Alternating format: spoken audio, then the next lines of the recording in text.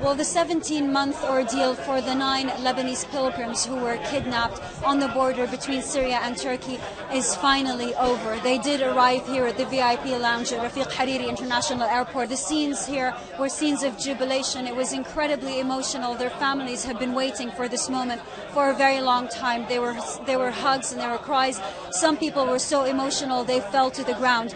The 9 Lebanese civilians who arrived today did look really tired. They looked exhausted. They looked distraught. They all insisted, they did say that they were treated very well by the Syrian opposition that kidnapped them 17 months ago. They did say, however, that the conditions in which they had been kept were very, very difficult, especially the last 4 days, the tension that was building up towards this final moment when they finally come home.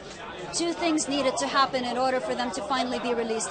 First of all, the release of 2 Turkish pilots who were kidnapped in Beirut 2 months ago, and they have in fact arrived tonight back home to Turkey. We also know that the Syrian government has agreed to do its share of deal, which is releasing female prisoners who were held in its detention centers. We believe that about 130 female Syrians have been released tonight. We don't know exactly the details yet. We know they were crossing the border from Syria into Turkey. This basically is the end of an ordeal for many people who had to suffer from the Syrian war, and this for them is no longer a playing card for people fighting between opposition and regime.